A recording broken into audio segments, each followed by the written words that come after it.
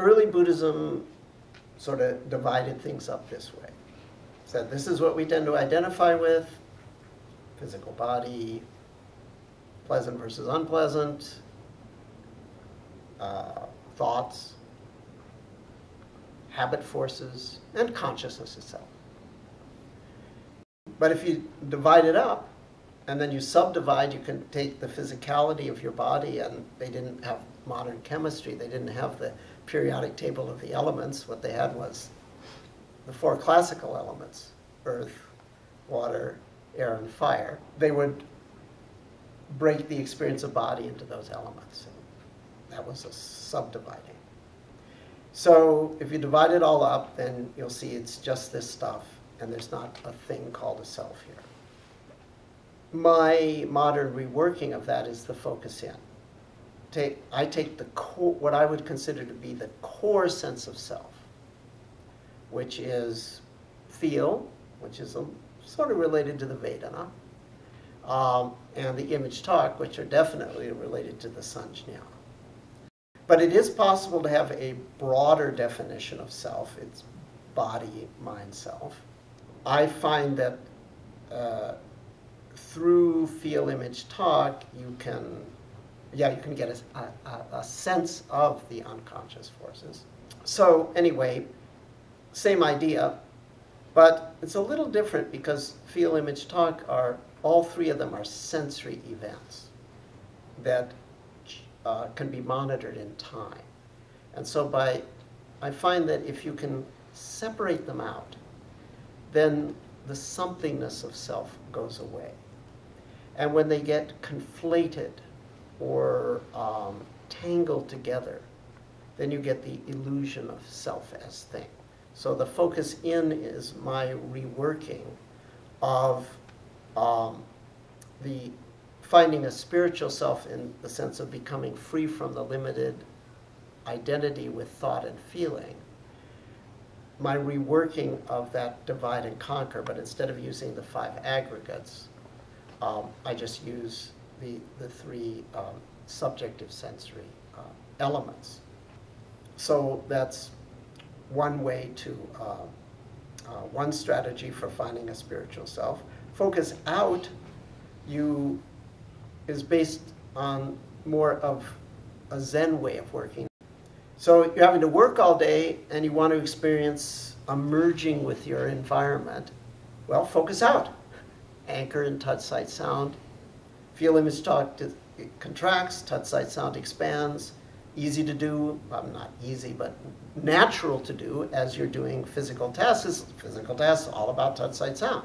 So you get the Confucian Confucian ethical values of working with the Taoist spiritual paradigm of merge with the outside world. So my focus out reworks that strategy. Focus on rest is a reworking of the absorption practices of early Buddhism. The idea there is you discover a restful self, actually a restful self in a restful world. I do that. The restful self is, instead of feel, image, talk, it's peace, blank, quiet. The restful world, instead of touch, sight, sound, it's relaxation, light, silence. So this forms an attenuated experience of self and world. Not quite the absolute no self and no world of the source, but moving in that direction.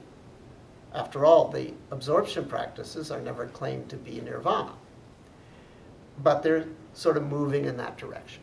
So the focus on rest is a reworking of that paradigm.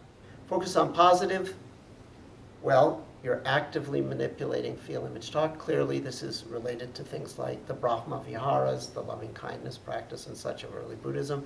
It's also related to the deity yoga practices of much later Buddhism, the Vajrayana, what came after Mahayana. From my perspective, it's basically concentration, clarity, and equanimity in subjective space developed by actively manipulating subjective space as opposed to passively observing the way we do with focus in. But certainly if you are manifesting positive feel, image, talk, I don't know that it will necessarily turn you into a money magnet, okay? But it will turn you into a people magnet. That I can guarantee, that people will be attracted to you, and that people will want to be with you and find you a source of comfort and inspiration. A priest, Catholic priest, once asked my teacher, Sasaki Roshi, what his take on Christianity was. And he said, well, it's about crucifixion and resurrection. I totally believe in crucifixion and resurrection. Roshi said that, okay. The priest is all happy. Oh, good, it's about crucifixion. You believe in resurrection? Absolutely, I totally believe in resurrection.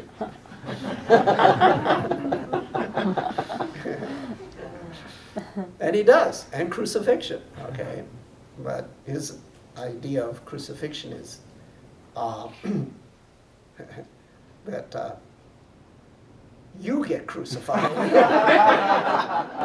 by the source, okay?